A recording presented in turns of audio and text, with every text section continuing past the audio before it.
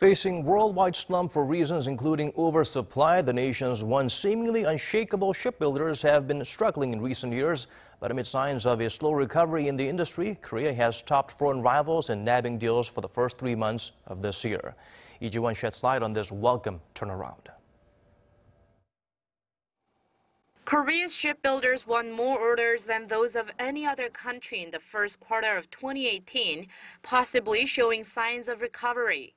Data from UK-based Clarkson Research Services showed on Friday that Korea won orders equivalent to a combined 2.63 million compensated gross tonnage.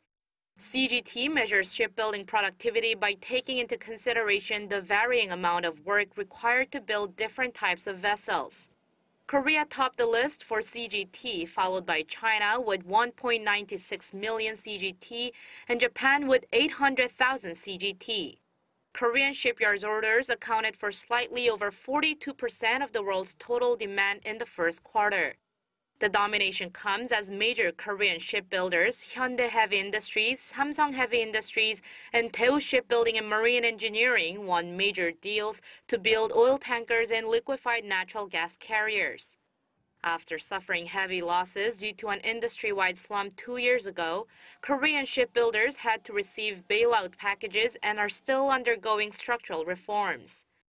The industry has been slowly recovering, seeing an over 61% increase in new orders for the first quarter of this year compared to the same period last year.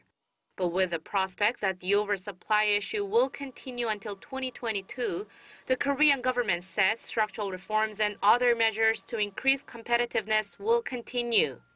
이지원, 아리랑 뉴스.